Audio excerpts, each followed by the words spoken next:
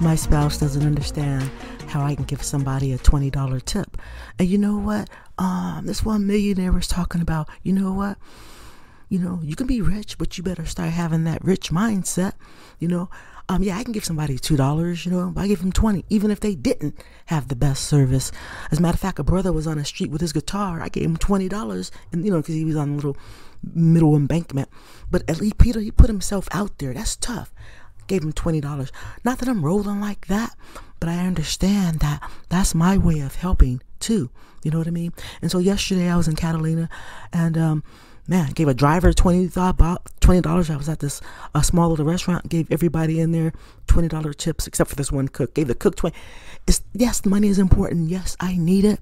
But I also know that it makes people a little bit more grateful. It makes people feel good about themselves. And I also found out that amongst one of the other human needs is that people have the need to want a pat on the back or recognition.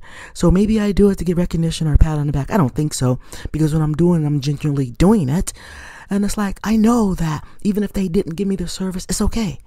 It's okay. Deep down, it made them feel good about something. And so that's what I'm about. You know what I'm saying?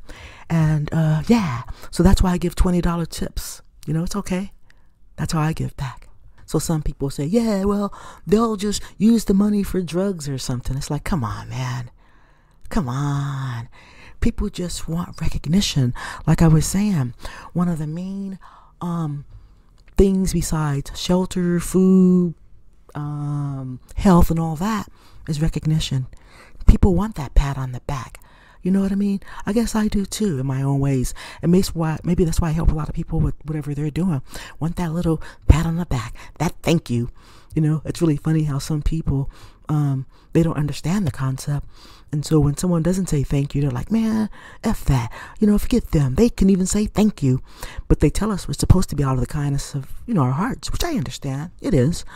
But the whole point is we all want recognition. There have been so many artists and singers and actors and whoever who never got recognition. And when people talk about them, after they've already gone, it's like, man, all they wanted was the recognition.